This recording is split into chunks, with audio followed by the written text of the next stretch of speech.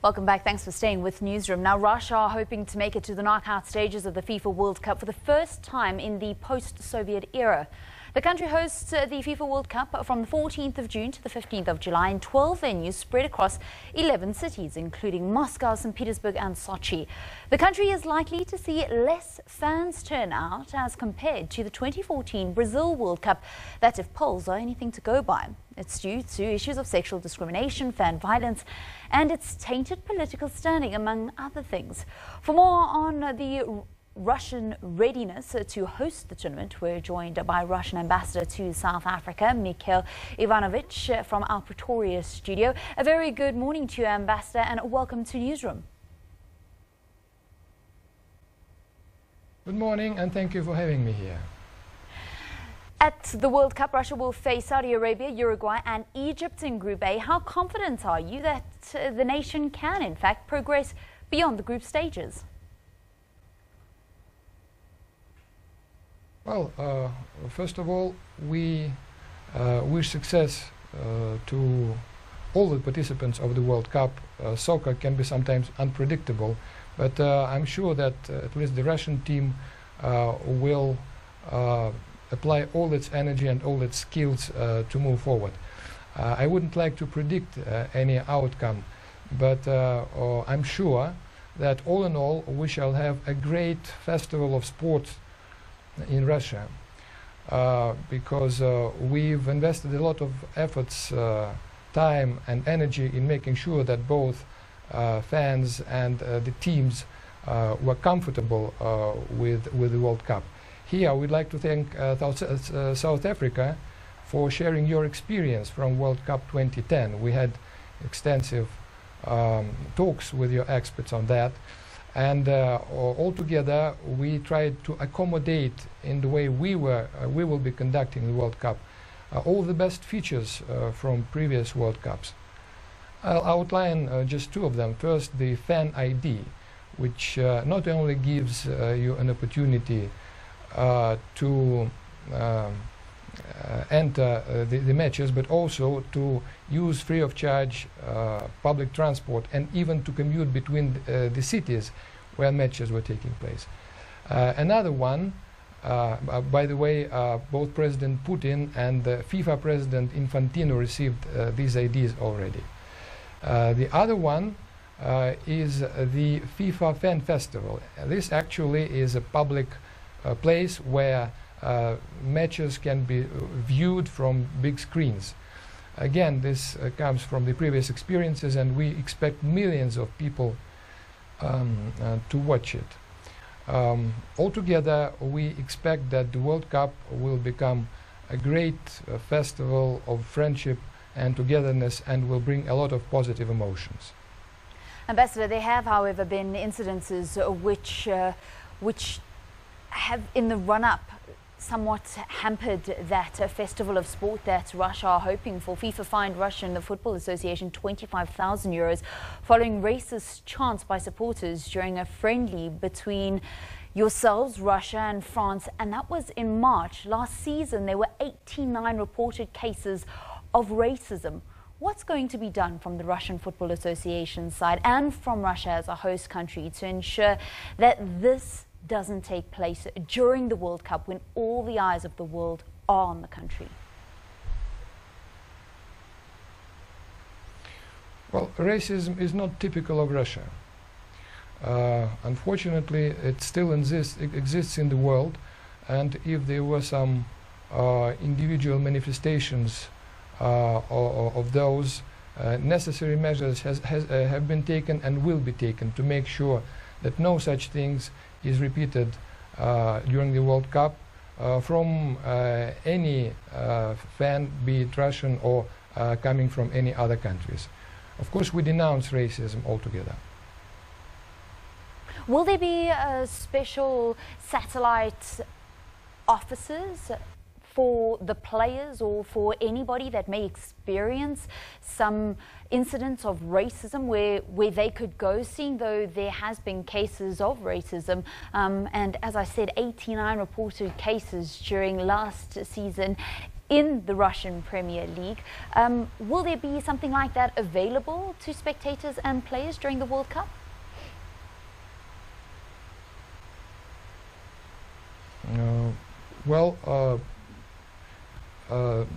I'm speaking now about security as such. There will be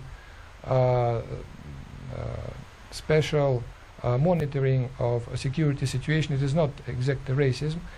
There will be special monitoring of security situation at the stadium, and this will help us trace any incidents of racism as well. But I don't think you should overestimate this matter, particularly putting stress on Russia in this case. As I've said, Russians are not racists, and we should recall how my country was helping South Africa in its struggle against racism, against apartheid. So you shouldn't be worried about that. Absolutely. Well, we do know, Shante, what it's like to be building up towards a big tournament like a FIFA World Cup, where there are global perceptions about your country, which perhaps could be untrue, which I suppose is what the ambassador is also alluding to. Yeah, definitely. A very good morning to ambassadors. As I bring myself into conversation here, you know, just a follow-up question from Valen. We've seen that a lot of companies have come forward, and there have been lots of protests and anti-gay campaigns. What has your response been to that? Sorry, could you repeat the question, please? I didn't get it. In terms of the companies that have come forward, as well as other protests and activations that have been taking place with regards to discrimination, with regards to gay rights, with regards to race relations, what has the response been to that?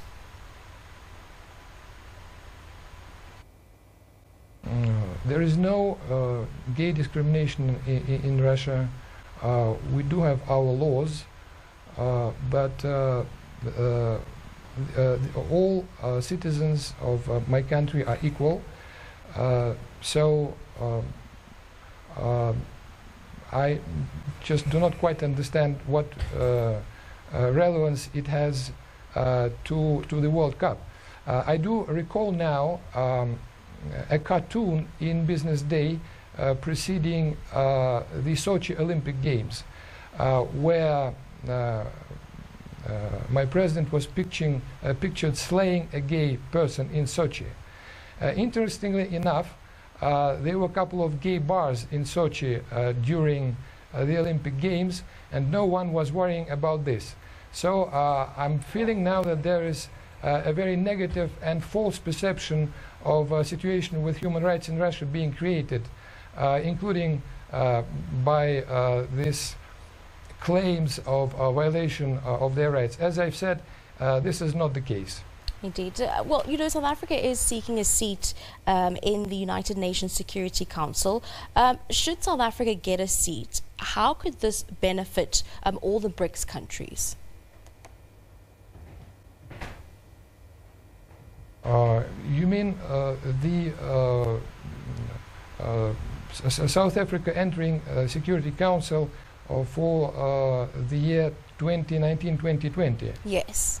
I think this will be very positive, because we already have positive experience with cooperation with our South African partners and within BRICS, and we are very much looking forward to cooperating with our BRICS partners in the Security Council. There was a case actually when all the 5 countries of BRICS were members of the Security Council, and it was a positive experience.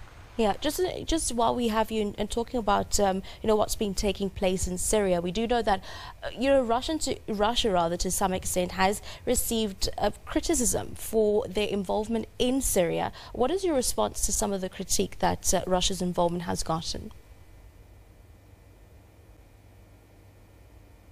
Russia was invited to Syria by its legitimate government at the time of peril.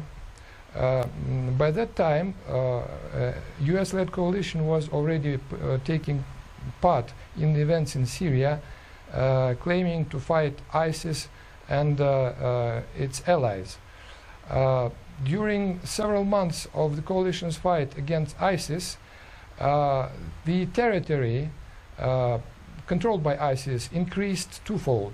After Russia joined the campaign together with the Syrian troops, we fairly quickly made sure that ISIS suffered a crushing defeat, and these days the situation is in Syria with regard to ISIS is much better than it was before the involvement. So, as I've said, we were acting on the invitation of the legitimate government of Syria, applying our efforts to make sure that this country stays unified, circular, democratic and stable. Lastly, we saw last week, of course, the United States pulling out of the Iran nuclear deal. Just briefly, what is Russia's position on that decision? We are fully in favor of the deal staying in one piece. We think that it's important to keep it, to keep stability in the region and to move forward. Definitely. I will cross back to Valen just to take us through some more sporting questions that she has for you. Thank you very much, Ambassador. Ambassador, I'd just like to know how important it is for the Russian government and how much of a priority is it to put on a good show to the rest of the world, considering the kind of diverse perceptions that are being created worldwide about Russia and about Russia's people?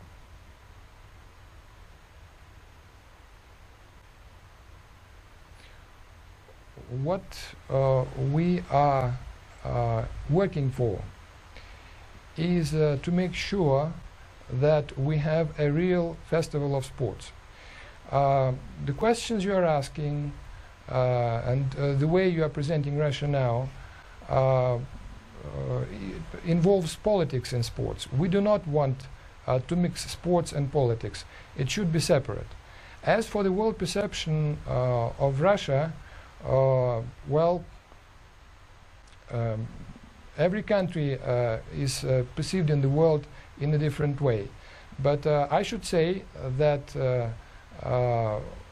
we are a normal member of the international community, and we are now experiencing, I think very unfair attack, information attack, misrepresenting Russia, misrepresenting its domestic situation and what Russia is doing.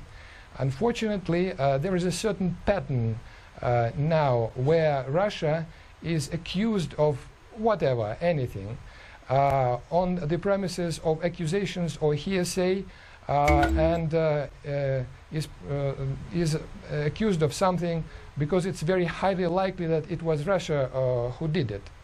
This is stage one. Stage two, Russia is demanded to explain herself or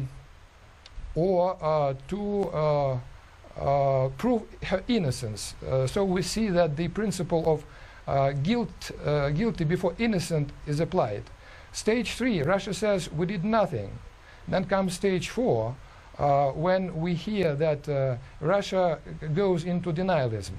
But then comes stage five, sooner or later, when we see that the so-called proofs or facts about Russia's bad behavior become actually obviously a hearsay.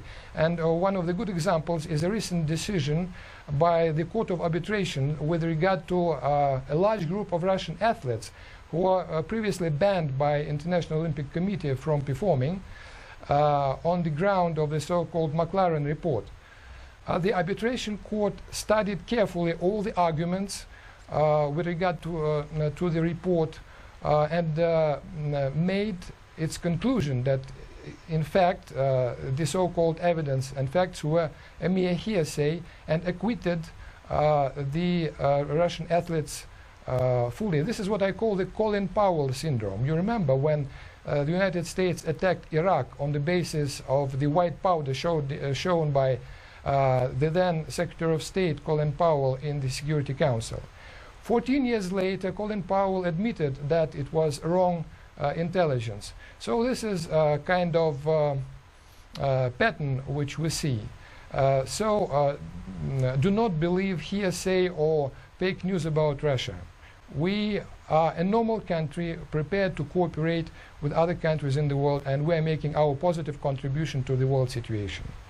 Lovely stuff. That's the Russian ambassador to South Africa, Mikhail Petrakov. Thank you very much for chatting to Newsroom and sharing with us some of the innovations, amongst which a free commute between host cities, which is absolutely massive, Shante, considering just the size of Russia, and lots of people having concerns, certainly lots of football fans, about the distances that they'll need to cover in order to actually get from one host to another. Yeah. But that's sports, a bit of politics, and a lot of excitement building up to the World Cup, which takes place in Russia from the 14th of June. Shante, you've got breaking news for us.